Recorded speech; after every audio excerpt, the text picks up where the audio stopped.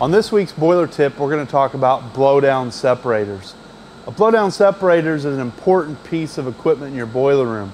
Your boiler may be operating at 100 psi, 300 psi, depending on your site and steam applications.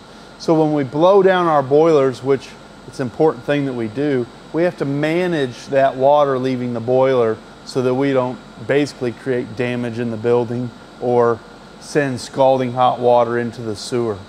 So our bottom blowdowns enter the separator in what we call a tangent or tangential orientation. So that incoming superheated water will flash within this vessel. The steam that results from that flashing is vented through the roof. And that's a safe point of discharge where we don't have to worry about somebody getting hurt by it. The hot water continues down the drain.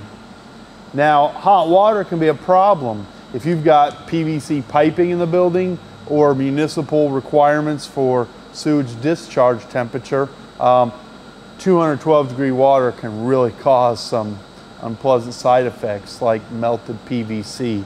So we've got a water cooling system.